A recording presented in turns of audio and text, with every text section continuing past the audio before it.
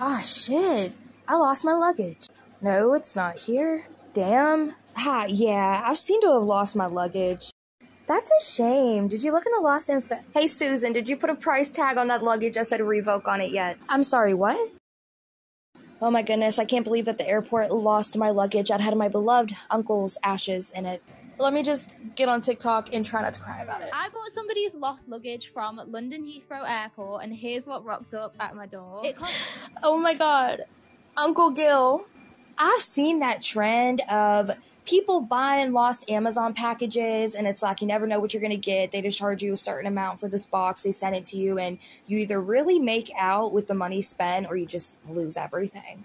And I knew that was a trend with the Amazon packages, but buying people's lost luggage from the airport where they're typically packing clothing, underwear, bras, dirty socks, why are y'all paying to get these products? It's so weird and, like, absurd to me because I understand buying a lost Amazon package. It's coming from the factory. You don't know what it's going to be. It's a mystery box.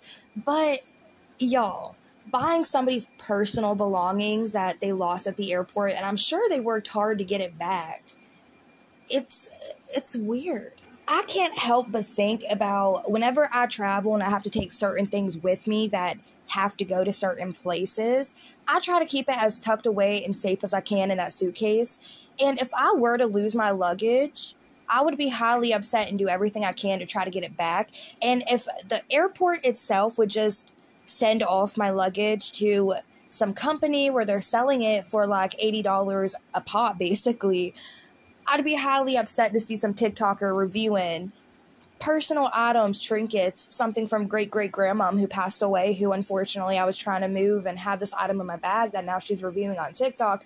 I'd be upset. I don't get how this is a trend, but the videos are kind of disturbing. Let's just dive right into it. It cost me a grand total of £80, so I thought I'd open it on camera and we can decide if it's worth it. I've taken off this black wrapping to reveal this blue Dulcie suitcase. These go for about £200 brand new, so that's a pretty good start. Now it's time to whack it open. I was actually super nervous. I had to cut off this tag to get inside, and here's what the suitcase looked like when I opened it. It's definitely a woman's suitcase, so make sure you're following along for part 2 where we go through it. Oh, is it just me, or is it incredibly dehumanizing to see TikTokers nowadays buying people's personal belongings for $80 and then judging if that $80 was well spent or not? You're buying somebody's personal shit that they never intended to lose in the first place. That's their personal belongings.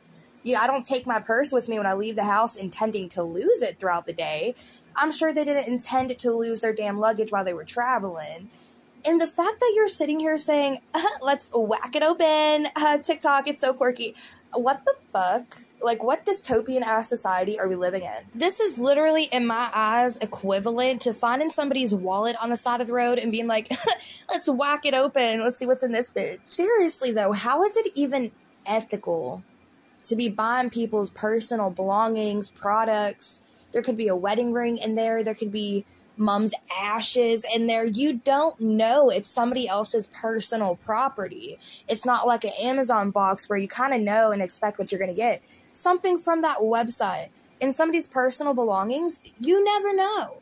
Missy, ma'am, you are an influencer, and I'm sure you will at some point fly out to those influencer events. How would you feel if you lost your luggage and the company took it and then sold it for $80 and you lost all the outfits that you packed for Coachella that weekend? I'm sure you'd be really upset. But it's just completely fine when you buy somebody else's personal property and then flash their panties in front of thousands or millions of people to see. So you can shop people's unclaimed and lost luggage, thrift, people that are just looking for good deals.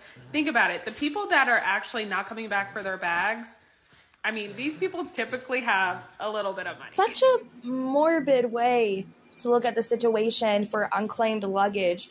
Oh, they didn't come back for their luggage? Rich bitch. No, usually people don't have the money to, I don't know, maybe their luggage weight changes and they're like, hey, you have to pay an extra $100 just to get your luggage back. And they're like, oh shit, I don't have that. I don't know. Situation of circumstance is different for everybody, but not everybody has the funds, or sometimes it just gets lost on accident. Sometimes it gets lost on accident and they have no idea where it is. And unfortunately, due to capitalism in America today, they're never going to get their luggage back because there's companies out there that are literally, well, the airports that are literally just taking their luggage and they're like, let's sell it for $80. Big suitcases, $120.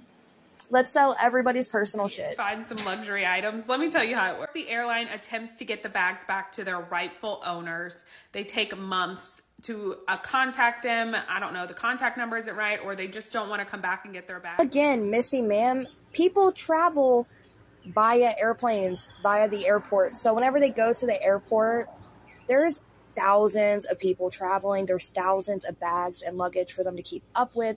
They're bound to slip up and lose a bag or two here in transit, but it's not always possible for that person to get that belonging back to them because, one, if you lose your luggage, especially internationally, it will take thousands to get that lost luggage shipped back to you. And especially if you're traveling out of state and they just so happen to lose your bag and you go back home a couple states over, it's going to cost hundreds of dollars to get your bags back. And not everybody has that. I think instead of this trend of let's buy people's belongings for $80 that they lost in a misfortune due to traveling and the airport not being careful with their baggage, instead of spending $80 to get that person's baggage and go through it for a TikTok video, why not try to find that person?